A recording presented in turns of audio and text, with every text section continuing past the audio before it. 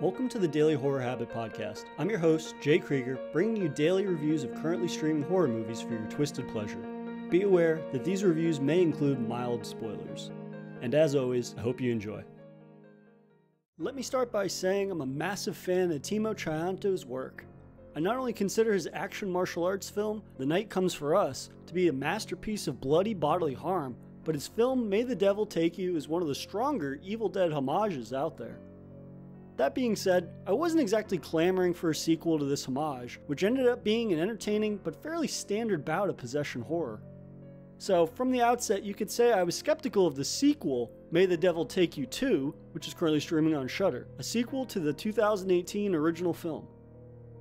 While I enjoyed the original, as a love letter to the Evil Dead, I felt that it had exhausted the story and scares it set out to tell. Timo wastes no time proving to audiences that there is more demonic terror in store for series protagonist Alfie as he crafts a sequel that hits harder and bloodier in every conceivable way. Picking up 2 years after Alfie and Nara survived the original film's hellish events, they're still being stalked by a demonic presence. After a brief haunting encounter, the duo is suddenly kidnapped by masked figures who take them to a rural, abandoned orphanage. Their captors reveal their reason for being abducted is so the demon-slaying duo can help their captors with their own haunting issue, which is picking off their friends one by one. Alfie and Nara reluctantly agree to help, but evil has a way of remembering those who have eluded them. May the Devil Take You 2 is the byproduct of a filmmaker who has been actively honing their craft in the subsequent 2 years in between films. The original film felt a tad long-winded for the type of story it was attempting to tell, something Timo avoids with the sequel. The film's narrative is more deliberate and sure of itself, wasting no time in catching us up with old friends before throwing them into a new, amplified realm of hell. The sequel is cognizant of the trauma both of the survivors of the original are grappling with, showing us rather than giving us a lengthy exposition reminder. Alfie takes medication to deal with her own psychological demons, while a traumatized Nara suffers many sleepless nights, robbed of a normal childhood. These aren't battle-hardened veterans, rather survivors that still grapple with their past on a daily basis. Chelsea Islan as Alfie is once again the film's heart and soul, as she molds her trauma into the fuel required to transform her into a demonic huntress hell-bent on revenge. Though, as can often be the case with such a strong lead performance, the new crop of characters struggle to match Islan's gusto, making them feel like forgettable sheep being led to the slaughter. Once the narrative pleasantries are sorted out, Timo then spends the next hour ramping up the blood and scares considerably, managing to surpass the original in just about every conceivable way.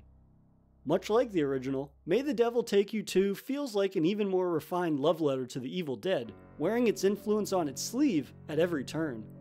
And yet, the scares and newfound levels of bodily harm feel more creative, indicative of a filmmaker not looking to rest on the laurels of the original film's success. The scares begin familiar enough for demonic horror, but grow in carnage until the film's bonkers conclusion, which increases the bloodlust considerably. The overall tone of the film has also changed, as the film doesn't necessarily feel scary, rather Timo applies his action sensibilities to the horror genre. This creates chaotically hellish fight scenes that move at the pace of an action film, while coating those involved in gallons of arterial spray. In this regard, the film fully embraces the sequel methodology of bigger and better, ratcheting up not only the blood, but cinematography that goes into the film's improved upon chaos. There's a refined polish applied to most of the film that makes even the most stock standard demon possession jump scares pop. Timo's refocused and refined attention to narrative, pacing, and fight scenes is what allows the sequel to surpass the original's. May the Devil Take You 2 feels more organically creative, with a layer of Timo's signature brutality, which he displayed in both The Night Comes for Us and the original May the Devil Take You. Inventive ways to inflict bodily harm that will make you question whether or not you're a coward for looking away, with scenes such as force-feeding a demon a taser, or a demon literally clawing its way from the fleshy belly of a very alive victim. The sequel is nothing if not unrelenting in its twisted brutality. The second half of May the Devil Take You 2 expands upon the film's possession horror by throwing telekinetic powers into the mix, resulting in all manner of bodies and implements to soar across sets. This newfound, action-focused Hell Powers angle never veers the film outside the realm of its small-scale horror focus. Rather, it enhances what it already does so well, facilitating a new facet of creative brutality. This fresh dose of creativity ultimately stops this sequel from feeling like a retreading of old ideas. May the Devil Take You 2 concludes in an all-out, otherworldly bloodbath that justifies Alfie and Nara saddling up to thwart the forces of the undead one last time. As far as horror sequels go, they're rarely this satisfying in their improving upon their brutal fight scenes and refined narrative. Timo remains one of the most exciting voices in horror at the moment, as his versatility in multiple genres yields increasingly compelling and violent delights. I highly recommend this to fans of demonic possession horror films who like their horror action-packed rather than traditional jump scare focus. Be sure to check out the original May the Devil Take You, which is streaming on Netflix, and of course, May the Devil Take You 2, which is streaming on Shudder. And that'll do it for another episode of Daily Horror Habit. I'll see you guys next week for more daily horror movie reviews.